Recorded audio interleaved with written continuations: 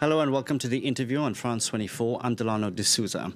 My guest this week is Imran Amed, the founder and chief executive of the Business of Fashion, a company which over the years has become a reference for the fashion industry. Imran, great to have you here on the program today. Lovely to be with you. You started the BOF 16 years ago. It's a long time. What was it like to start out in an industry where you were considered an outsider? Well, it came with its challenges, no doubt, but I think the industry was at a point of change. There was a revolution that was about to happen with the dawn of social media. The iPhone launched the same year that I started writing the website, which was a blog at the time. I used to write it from my sofa. And the industry was just on the cusp of all of this change. And I think having an outsider's perspective, having not come from the fashion industry, actually ended up being a benefit. I definitely faced barriers and, people were not necessarily opening their doors to me at the beginning. But when I started writing and sharing my ideas on how some of these changes in the technological landscape, with the globalization of fashion, with the shift in the economy, people started listening. And I think ideas can open doors. Let's talk about the path which you had set for you, because you had this sort of traditional upbringing, so to speak. You went to, you studied business, then you joined Deloitte, then you went to Harvard to do your MBA. You were working at McKinsey in London. It seems that things were already set for you. You could have had a very stable, cushy life, but at some point you decided you want something else. You needed to take a break from the path you were on to change it up. Why? Well, I guess like many overachievers, I had been set out on this path early on by my parents. My parents had immigrated from East Africa to Canada in the 1970s.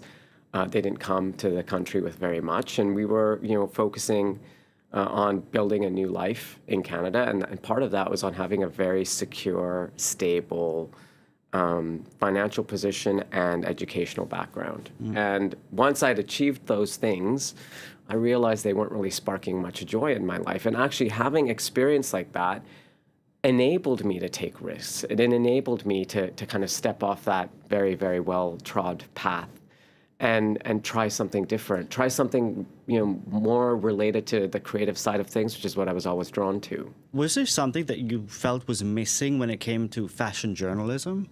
Well, I actually didn't even set out to be a journalist at the beginning. I actually set up an incubator for young fashion designers. The idea there was, there was this divide between the business side of fashion and the creative side of fashion. I'd met all of these young fashion designers coming out of the fashion schools in London, and they weren't equipped to deal with all of the realities of running a business. I mean, many people think of fashion as an art, and it's certainly creative and there's artistic elements to it, but fundamentally it's a business. It's a business. You need a business to sustain the creativity, and this is not really taught to fashion designers in school. So I set up this incubator. It didn't last. It only lasted 8 months. But it was during that time that I started penning this personal blog for my friends and family.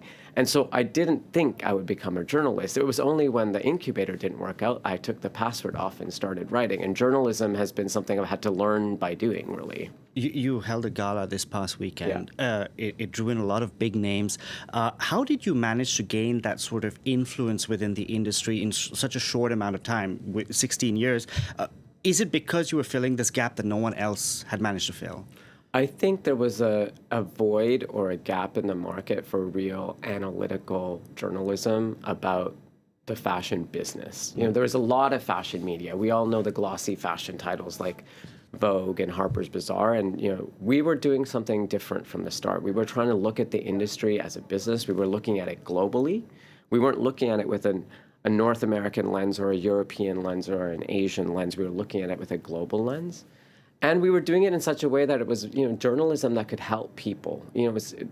Fundamentally what we do is advise people on how they should be thinking about navigating their businesses, how they should prepare for the things that are changing in the world, whether that be climate change or technological change, and how they should, immerse themselves in what's happening in the industry. And they can find all of that at the Business of Fashion. Now, you recently released a list of the 100 most influential additions to the BOF 500. These are, of course, people you consider to be shaping the fashion industry. And they range from people within the industry, but also muses, artists, entrepreneurs, etc. People like Karol G, Pharrell, Bad Bunny. How do you go about compiling this list? It's a question I get asked a lot, so I'm glad you asked me. We start with nominations, and our existing BOF 500 community, which now numbers more than 1,100 people because we've been adding 100 names to the list pretty much since we started. We go to that community and say, well, who in your market, who in your area of expertise, who in your sphere of influence do you think is having an impact? We also talk to our editorial team, who are also based all over the world and are in the ins and outs of their daily work, are encountering some of the people who are shaping the industry. We have trusted resources and sources in the Middle East, in Asia, all over South America, and we put all of these nominations together, and then our team does a lot of research. This year, I think our team said we developed 308 research packs. And then there's a debate amongst our editors, and we have a conversation. We go through every profile. We have a discussion, understand what the work they've been focusing on and how they're impacting the industry, and then we whittle it down slowly but surely to 100 names. Do you make a conscious effort to try and get people from all around the world? It's certainly one of the things that's front of mind, but I would say we don't set any target. We don't say we need it to cover, this many countries. It just happens organically because the community of people we're talking to is a global community. If we're talking to people in Nigeria, if we're talking to people in Brazil, if we're talking to people in India, they're obviously suggesting those names. So it happens very organically. I want to talk about diversity within the fashion industry because this is something that obviously gained a lot of momentum in the wake of the Black Lives Matter movement. And then we've seen certain editors, like the editor of British Vogue, who's made a push for more diversity, more inclusion within the fashion industry. But it seems that change is coming in drips and drabs, not really as quickly as people would like to see. What do you think is causing this reluctance within the fashion industry? Systemic change takes time. And I think, obviously, the Black Lives Matter movement, which really accelerated after the murder of George Floyd, really put that focus not just in fashion, but everywhere. People were really looking inside their systems and organizations to understand, what are the things that we need to shift.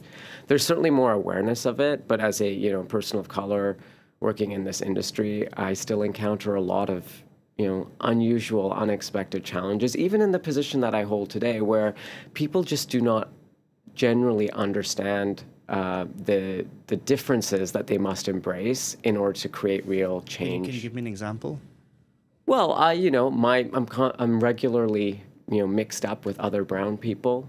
I have been sent flowers that were intended for someone else because we share a surname. I am regularly mistaken for other people just because people can't really tell the difference between some of us.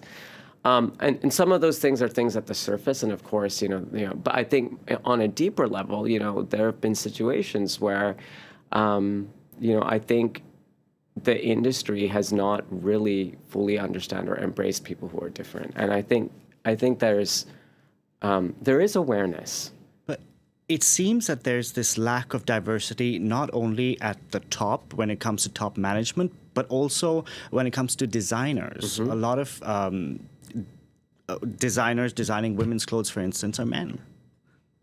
Yes, absolutely, and if we look, that's starting to change. We have Virginie Viard, who's at Chanel. We have, Maria Grazia Curie, who's at Dior. We have designers like Phoebe Philo, who's, just about to relaunch or launch her new brand. So there's still very prominent women in the industry. Lena Nair, the new global CEO of Chanel, is a woman of color from India. So, these things take time. I'm seeing some progress, and I think that progress is something that we need to acknowledge. But we're not at a point yet where the people who are running, designing, managing the fashion industry reflect truly the global customer base that they go after. And that's one of the reasons we created the BOF 500, which was really to create more visibility that this industry isn't just a white Western European industry. It is a global industry. Indeed, and the importance is that customers are coming from all over the world, not necessarily the West. Let's talk about the company, your plans for the future, because you do have, of course, the BOF 500, which we've spoken about. You have Voices, which is a sort of event that brings together insiders and outsiders of the industry and sort of looks towards the future of fashion. You have a podcast. What's next for you? Well, you know, the business of fashion is really rests on our subscriptions, our membership program. You know, like other media publications, we've learned that by creating meaningful, valuable, hard to get anywhere else content, you know, people will pay for it. And really, that's the fundamental of our business. That's what drives the growth and success of the business. But we're adding, you know, new elements to the business. We've just launched the business of beauty, which is a new vertical focused on a huge adjacent sector to the fashion industry, which, you know, we haven't been covering in the same depth up until now. We've recently expanded that team. Oh, to cover the beauty industry. Okay. Exactly. We've got a new division called BOF Insights, which is an analytical think tank. We like to think of it as our version of the Economist Intelligence Unit. You know, we're taking that same left brain, right brain analytical thinking that we have brought to our journalism, and we're applying it in more in reports and in advice for the industry. So, you know, there's always things going on at BOF about, you know, where we can expand, how we can evolve, how we can take that same unique perspective that we brought through our journalism and apply it in other ways. Imran, thank you so much for taking the time out during a very busy Paris Fashion Week and coming in to talk to us here at France. It's your pleasure. Thank you so much. Thank you, Imran. That's it from me. Thank you very much for watching.